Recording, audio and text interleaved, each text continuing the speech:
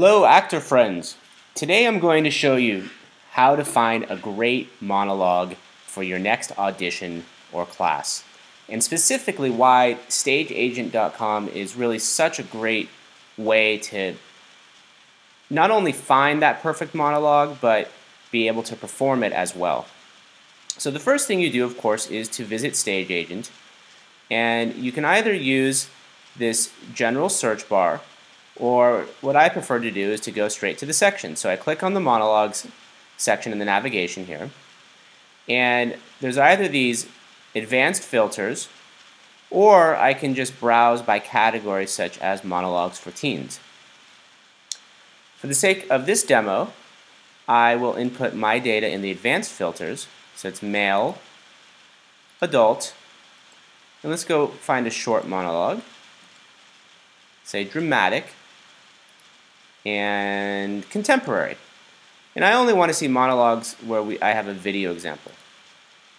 So I press the filter button, and this monologue from Thornton Wilder's Our Town looks interesting, so I'm going to click on that. So I get to this page with information about this monologue from Our Town, and it includes information such as the scene it's from, the setting, these tags to give me another idea of what it's from, what the monologue is about.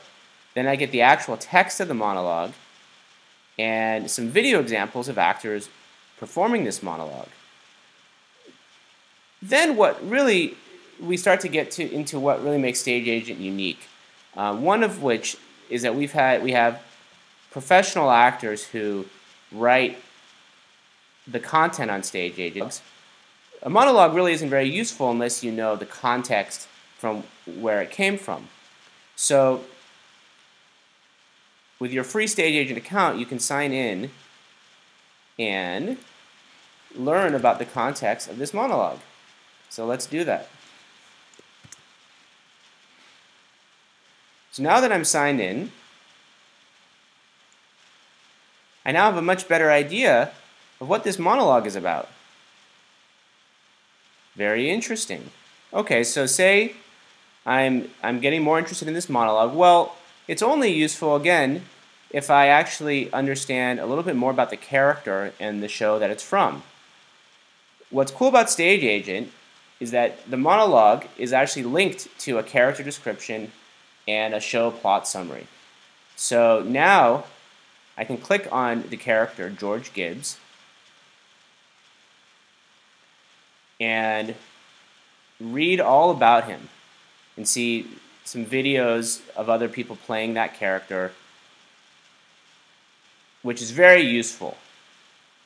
And finally, I can read about the show, and if I want, I can read about all the other characters in the show. And so by the time all is said and done, I will be an expert performer of this monologue because I will understand the character, the context, and the show from where this monologue came from. Break a leg.